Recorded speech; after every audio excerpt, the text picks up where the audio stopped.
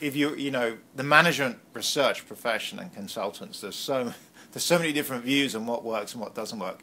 We started working with McKinsey initially, and more recently with Accenture, and it just turns out that it looks like there's about 3 very basic practices firms should focus on. So one is monitoring, collecting information, using it for continuous improvement. So you walk into a Toyota factory, they're measuring everything. So I visited one of the factories in San Francisco, outside San Francisco, and every factory worker has reams of data coming down in front of them, and that they really know when things are working and what's not working. So a lot about monitoring and processing information. The second is targets. So again, Toyota is a good example. They have their targets are always about 2 or 3% above what they should be, and they're stretching, but they're realistic for everyone. So the bad outcome is Soviet style, where they're way too easy or way too hard.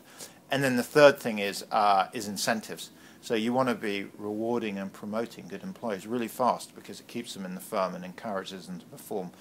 And sadly, but underperformers either need to be retrained and they don't live up to it. You need to get them out of the firm.